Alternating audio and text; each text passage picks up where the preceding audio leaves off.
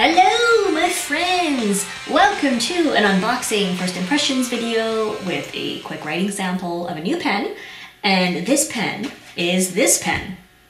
Aww. The pen is not in the box because I took it out so I don't drop it.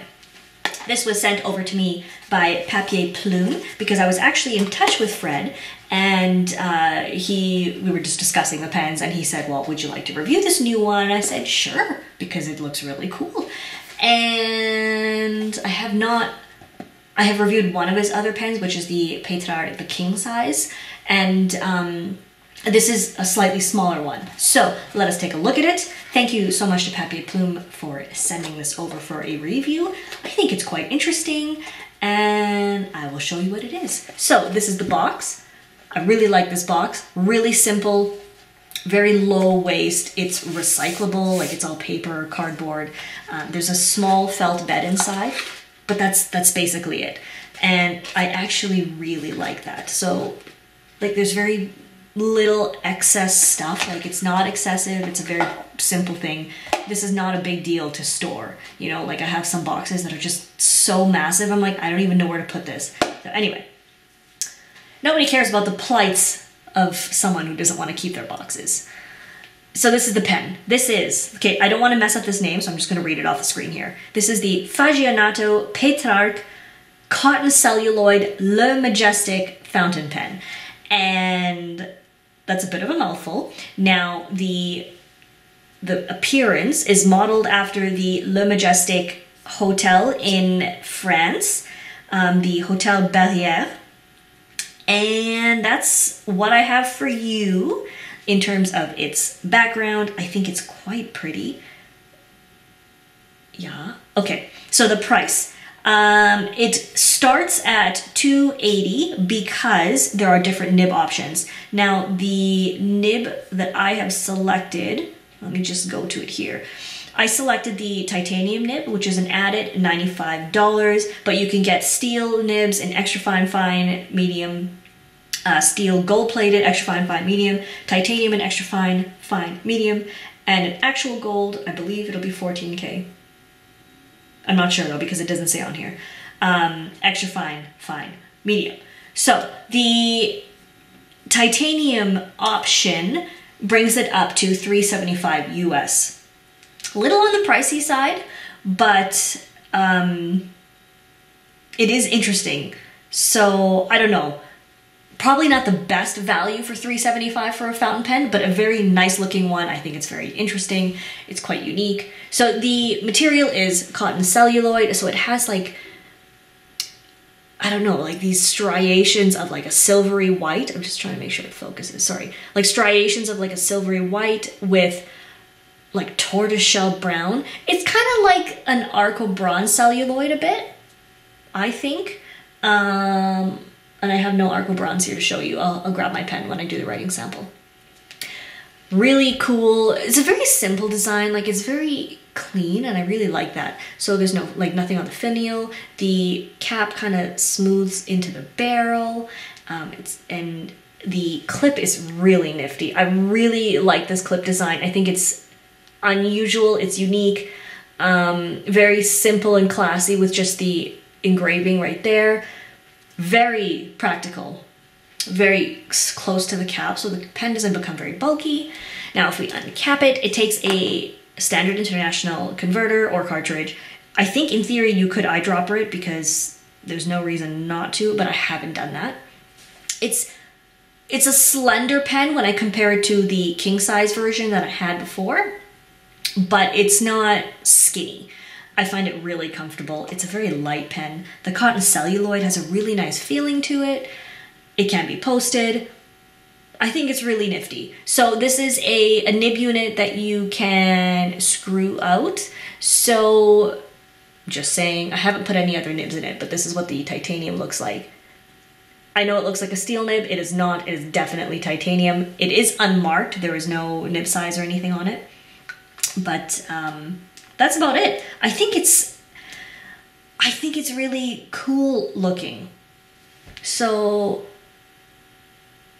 like really nifty. So if you're looking for the one pen, you only want to spend money on one pen, you want your biggest bang for your the biggest, not your biggest bang, the biggest bang for your buck, this is probably not it. But if you are, like if you're into pens and you're just exploring and you want to try out something different, like I don't see why it's not an option. So there we go. Now let's do a writing sample because it's of course about the writing experience, not just about how the pen looks. Thank you again to Papier Plume. I will see you in a second. Hello, welcome to the writing portion of the Faggionato Petrarch Le Majestic. As you can see under the light, this is a really pretty pen. I now realize I did not grab my Arco, so I'm gonna leave this here for a second. I know. It's terrible. You're still sitting there, but I am talking to you. And I am going to grab my Arco to show you. So here is the Omas Arco. I know it's not the same thing, but it's kind of like it has the same vibe to me, like the coloration. And there are some Arco pens that have more silver to them, which reminds me of this one more. But yeah, there you go. I mean, it's not an Arco, they don't call it Arco, but anyway, I love that clip. Look how awesome that is. So let's do some writing because this is the point of the writing sample. You don't care about my rambling. This is I'm gonna,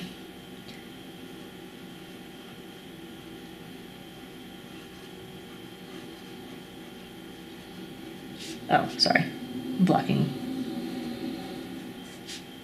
This is the Faggionato. Now I'm writing at a higher angle because it is a titanium nib, and if I write higher, then it's less likely to flex, at least for me, in my experience.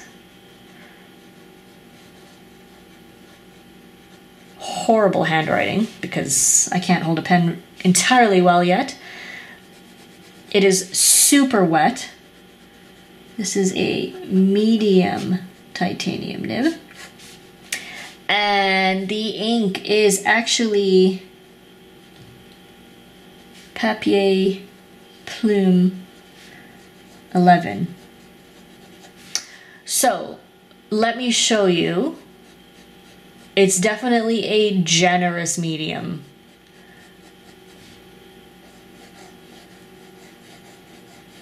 Now the thing is, the nib is softer than the feed can handle, so if I overflex, it will railroad. But I mean, it's not really supposed to be a flex nib, you know? It's like a soft, bouncy nib. I find it fascinating. So you see after my flexing, it hard started. I find it best to use a higher angle. I find the ink flow keeps up better, and then also you don't overflex it.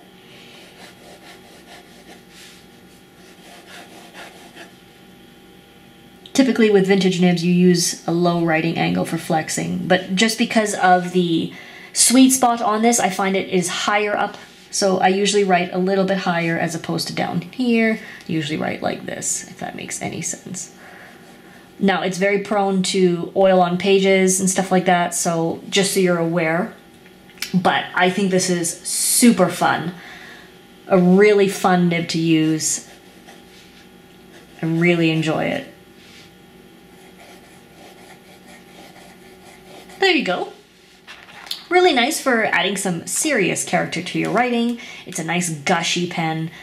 I really enjoy it. I think it's beautiful. The writing experience is pretty cool, so long as you know how to work with the nib, because if you are wanting to flex constantly, it's not going to be able to do that. And it's sensitive to oils and stuff like that, like oils on the page, and I find the writing experience is best just a little higher off the page as opposed to really low.